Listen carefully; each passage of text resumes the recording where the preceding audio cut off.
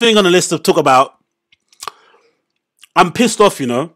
I'm pissed off because some of you guys, some of you gals, especially the ones of you located in places where you have guns, you were right. You were all right and I was wrong. Remember when I said that bodega shop owner that stabbed that black dude that came in with a Amiri shirt because his girlfriend was upset that she couldn't get a fucking discount or take the fucking chips on credit, and the boyfriend came in on smoke and the old bodega man just yanked him up, beep, beep, beep, chiefed him up real quick. Do you remember when I showed you that video and you guys all said to me, oh yeah, he's not gonna get murder charge, he's gonna walk free? Damn it, you guys, you were all flipping right. You're all right. You're all bloody right. So it's courtesy of the New York Times. It says as follows. Bodega clerk who fatally stabbed man will not face charges. Crazy, innit? After weeks of mounting pressure, the Manhattan District Attorney on Tuesday morning dropped a murder charge against bodega clerk who fatally stabbed an attacker. Jose Albert, 61, killed Austin Simon, 35. Yo, getting killed by a 61-year-old is so embarrassing.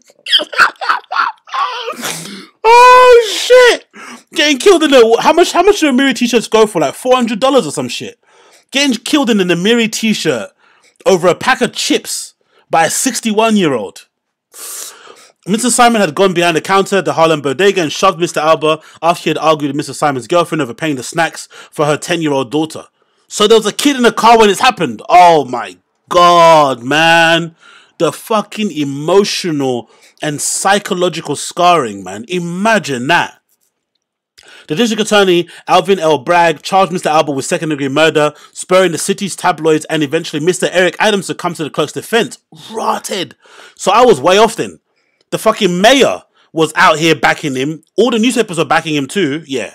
Mr. Bragg and his office were criticised for initially requesting a $50,000 bail, which prosecutors said they asked for because Mr. Alba had been planning to leave the country. But Mr. Alba's supporters said that he was defending himself from a younger man who was the aggressor and should not face charges. In a motion to dismiss the case filed on Tuesday morning, the district attorney's office said that it would be unable to prove beyond reasonable doubt that the defendant was not justified in his use of deadly force. The case will not be presented. Oh, okay. That makes more sense then. They couldn't prove without a reasonable doubt that he was not justified to do it. I understand what they mean now, because that's what I think I was missing when I was defending the bodega guy. Because I was kind of viewing it from the side of the guy that died and being like, you know, there was no way that they could prove he was a threat. But of course, there's no way that they could also prove that, you know, he didn't use reasonable force because the camera doesn't show what was actually happening in front of him. Cool. Mr. Simon's family spoke with the district attorney at the office on Tuesday morning and condemned the decisions. Of course they would. We are clearly disappointed with it and can't understand how it's okay to take another man's life. This decision is dangerous precedent. Miss Mayor Adams signaled his approval, and he said the following: the DA, in my opinion, made the right decision on Tuesday. Mr. Alba's attorney said that the neighborhood defender services of Harlem asked for privacy and said that he looks forward to moving about freely and spending time with family. Mr. Alba and father and grandfather immigrated from the Dominican Republic in search for better opportunities 35 years ago at the US and became citizen 8 years ago. The one thing we know for sure now, nobody is ever gonna try and jack anything from that guy's shop.